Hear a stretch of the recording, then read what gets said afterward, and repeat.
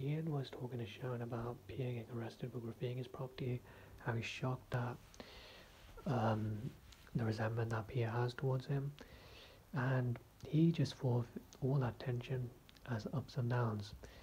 He's a thoughtless and careless parent, and you just have to remember, don't graffiti your parents' property if you're that angry. And even though it's not really heard about, you just never know. There could be a kid out there that does that because they have a thoughtless and careless parent like Ian. And then even after things have been said, sometimes some people will just label it as ups and downs. Ups and downs needs to stop being stereotypes. Some things are not classed as ups and downs, some things are classed as major wrong, and that's where resentment can happen.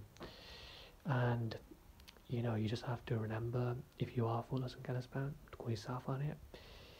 If you have that thoughtless and careless parent, do things the right way. Either speak about it or don't speak about it, and don't forgive, but just live your life with positive reactions and just do what it is you gotta do